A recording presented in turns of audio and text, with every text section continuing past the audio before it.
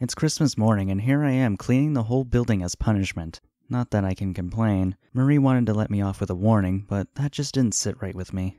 I really thought I'd gotten better with my magic. I can't believe I actually blinded people. Maybe I made a mistake when I chose light magic? No, this was a bad experience, but I still like the light.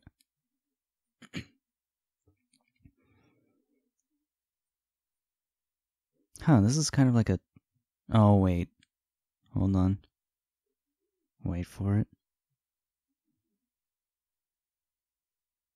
There it is. I love this song. Are you sure this is what you want to do, Sophia? I nod. I won't feel right till I can make up for what I did. Everyone makes mistakes starting out, you know. You shouldn't punish yourself so much for it. Yeah, but, that would have been really bad. It's just give and take, really. If nothing else, then I'll feel better if you let me do this. All right, I won't argue with you if you're set on it. Just speak up if you need help, all right? You got it. Marie leaves the lab and I get to work. The dust gets to me as soon as I go into the storage room. You know, I'm glad I volunteered to clean. Mistake or no, I'm glad I volunteered to clean. Yeah, that's a better take. Mistake or no, this place is a mess. I wonder if they'd ever clean it if I hadn't offered. That's a good question. I dust and mop the whole place from top to bottom.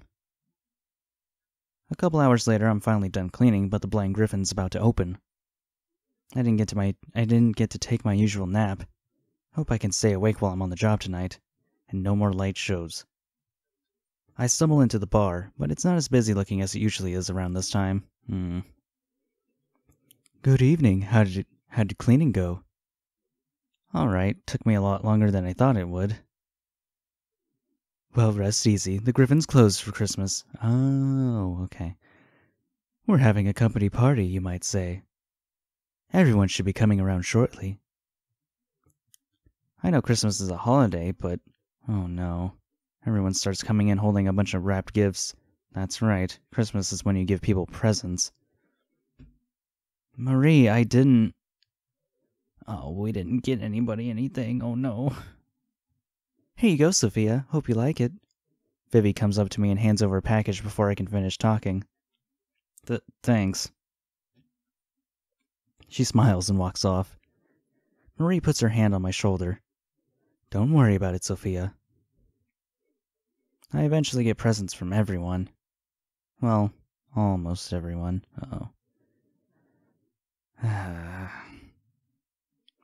Giovanni is off by himself or talking to Alexei for the whole dinner.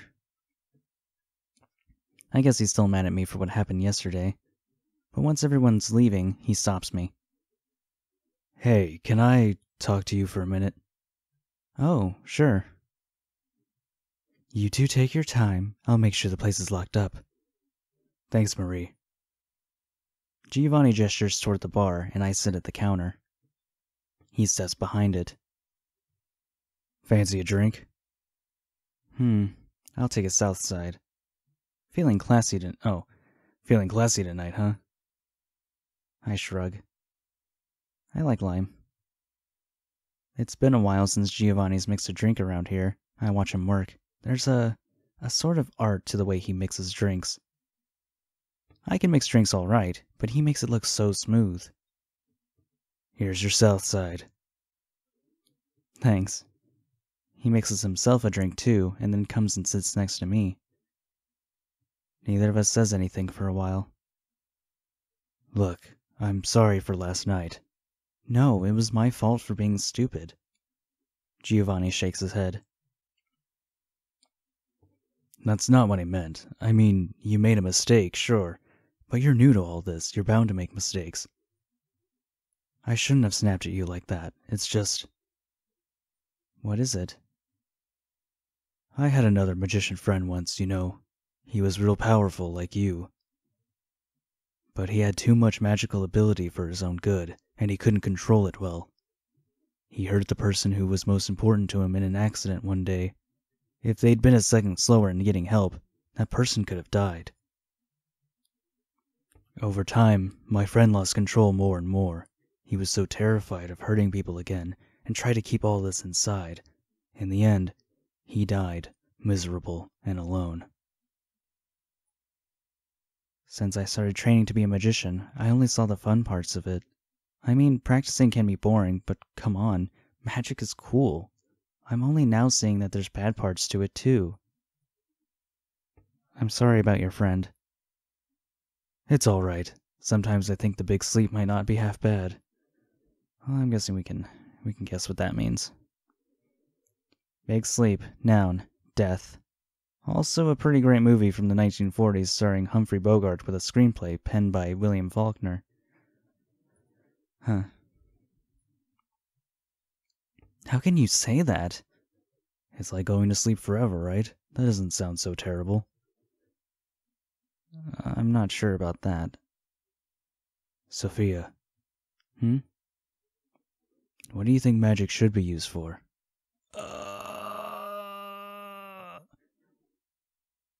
I never really thought about that before. I wouldn't say for yourself. I don't know.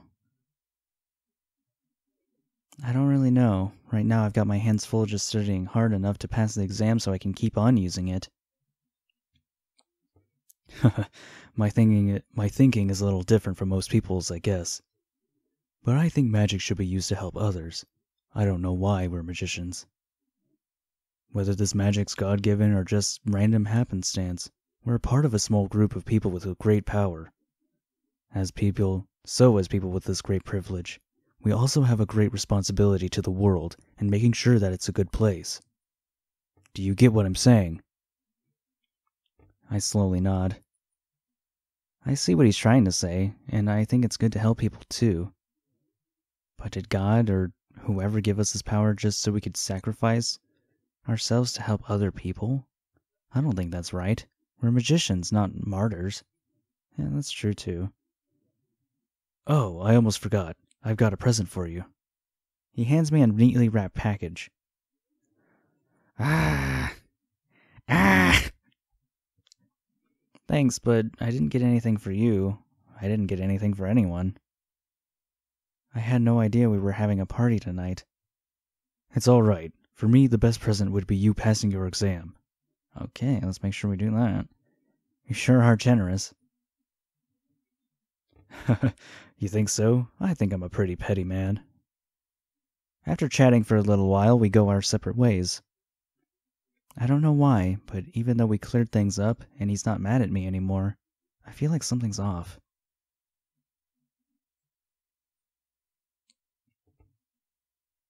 Ooh.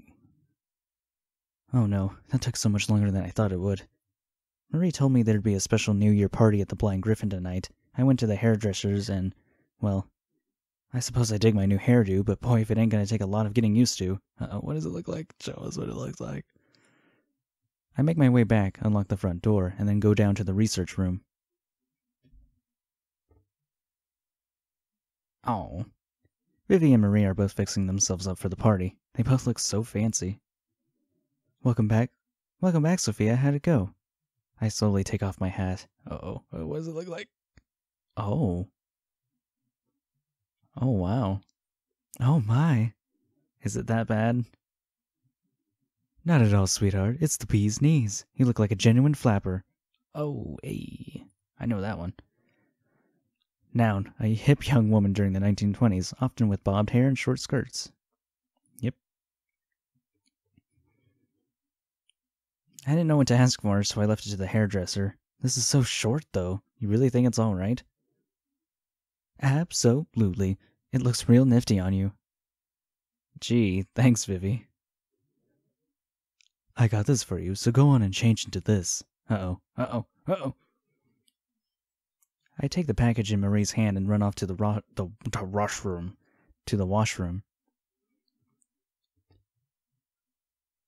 By the time I get back, the two of them are all ready to go. Oh, dang. Just look how fancy. How do I look? Wow, Sophia, that dresses the berries. You look great too, Viv, and Marie. But you always look sharp. That she does. You've gotten so good at flattery. I only speak the truth, you know that. Speaking of looking sharp, do you think you could take the boys these ties? They're all next door in the lab. Ties, eh? I suppose I could. I take the ties from Marie's outstretched hand and make my way across the hall. Wonder what the guys are doing in the lab anyhow. I open the door without hesitation and walk in.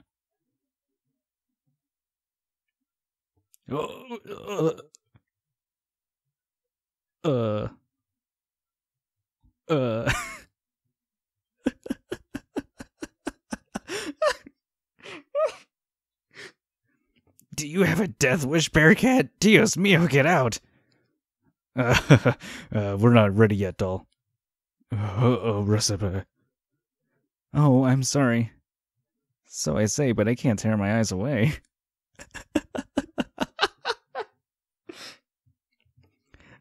Alex is getting redder and redder as he turns away. Oh, okay. I don't know Russian. I've been seen. Exposed. Alex, calm down. Oh my god, this really is he's Ignis. He might be a mix of Noct and Prompto, and he's definitely Gladio. Jesus Christ. You do not understand, Gio. I wanted my future wife to be the only woman to see my body in this way. Are you serious? Yeah, I hear you.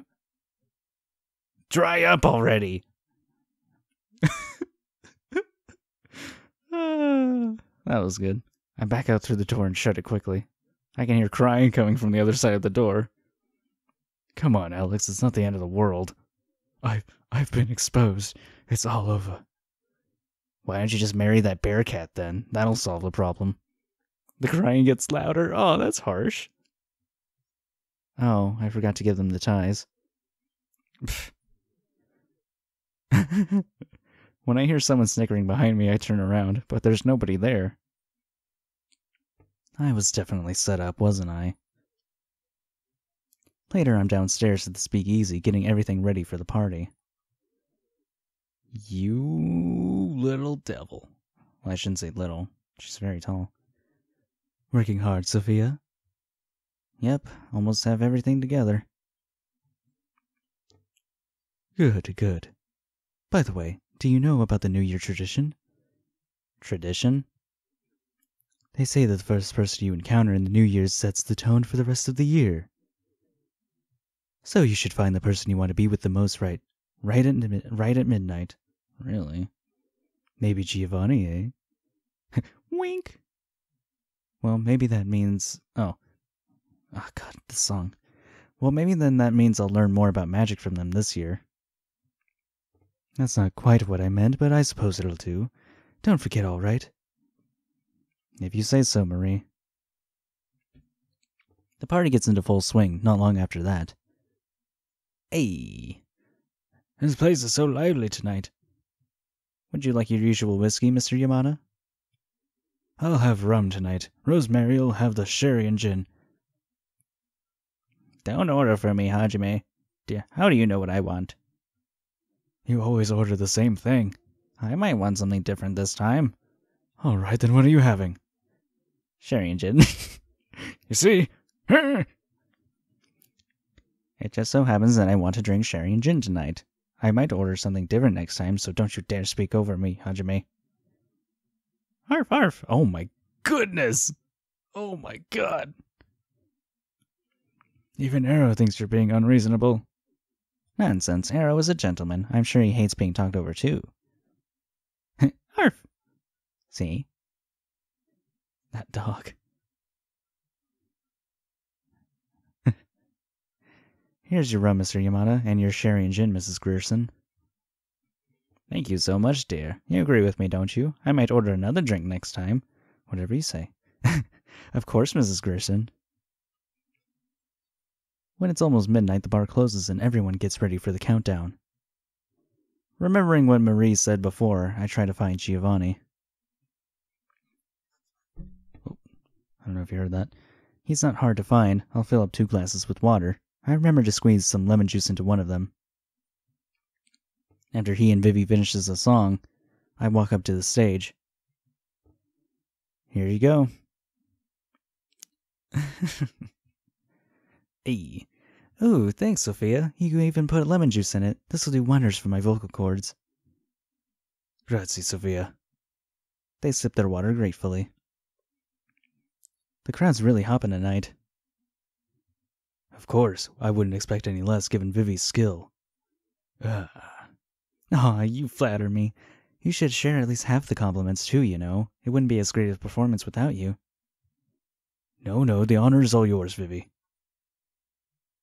Oh, it's almost midnight. I'm going to the washroom. She leaves Giovanni and me alone. Uh-oh. How's it going at the bar? Busy as always, but since it's almost time for the countdown, Marie gave me a break. She told me the first person you encounter in the new year sets the tone for the rest of the year. Excuse me. So you want me to be the first person you encounter? Yep. Why? Huh? I mean, I'm flattered, but do you really want an old man like me setting the tone for the rest of your year? How old are you? That's it. 25? You're not an old man to me. I'm already 22, you know. Right. Wait, is this serio? No matter how old I look at you, you don't look any older than 15 or 16. Emilio and Vivi said the same thing. Hey, you served me alcohol the other day. You did that even though you thought I was 16? I thought I'd just give you a taste of the adult life or something. Plus I watered it down. He stares at me for a little while before bursting out laughing. I see, I'm sorry. I thought you were a little mature beyond your years. I see. So, you're 22. Just then everyone starts cheering behind us. Happy New Year, Giovanni. Just Gio's fine, you know. Everyone else calls me that. I nod slowly. Oh no, I miss midnight. Poor Vivi. Vivi hops up onto the stage. Well now, how about a dance? I'll sing something slow for everyone. Need me to accompany you? I can handle this one a cappella. You two dance. Oh, I don't dance. Come on, doll, I'll lead. He holds his hand out to me. It takes me only half a heartbeat to take it. Dang. Sorry if I step on your toes, Gio.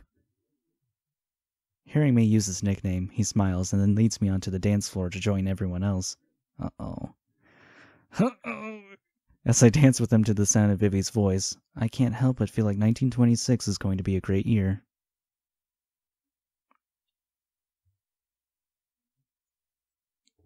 A couple days later, we're all relaxing at the speakeasy after another busy evening.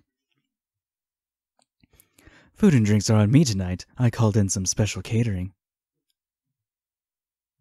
What's the occasion? No occasion. I just wanted to celebrate business getting better. So that's the occasion. Don't you think this sort of thing is why you all were operating the red in the first place? You've got to let me have my fun, sweetheart. Don't go sounding so much like Alex. I hear this talk plenty from him as it is. Would that you actually followed my advice? All right, enough of that.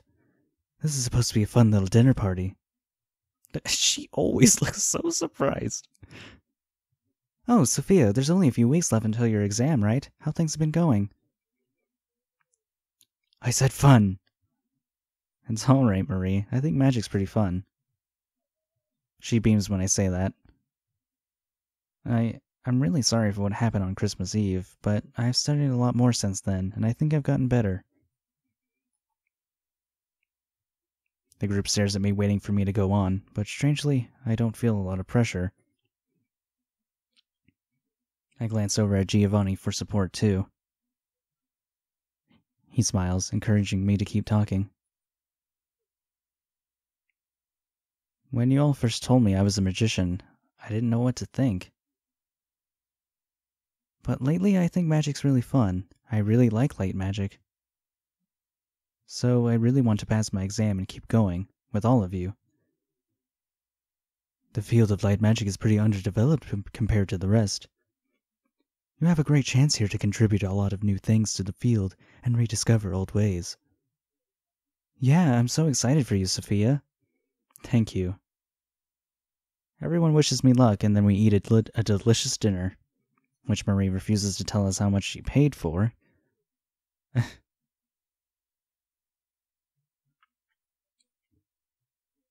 Thanks for your patronage. I hand the customer a bag of candy, and they wave to me as they leave. The candy store is just a front for the speakeasy, but we do pretty well for ourselves. I'm just about to close up shop for the day when I hear yelling. What? Believe, waste, genius! If Alex... that name really gets me. Alexei. If Alexei's hollering at someone, I'll bet anything that Gio's involved. I lock the front door in a hurry and run downstairs. Alex, stop it! What's going on? I whisper to Vivi, who's watching from a distance. These two argue a lot, while Alexei picks fights with Gio a lot, but I've never seen them actually come to blows. Gio was... You're telling me to stop? You, who have been enabling him all this time. Alex, you don't understand. How could I understand such a thing? Oh, God. Oh, man. Alex found Gio injecting himself with some kind of drug in the bathroom. I knew it. He had some kind of problem. His hands all shaky. Injecting? You know, using needles. I remember hearing about the government outlawing heroin some years back, but I'd never paid much attention to that sort of thing. But now... Heroin? I don't know. There's a sort of crackling energy in the air I've never felt before. Like actual sparks, flying. Alexei looks like he's about to explode. Explain this to me. I must know. What are you doing with these drugs? Is it heroin? It's not heroin. What is it then? He looks at Marie, who shakes her head, but Gio keeps talking, rambling.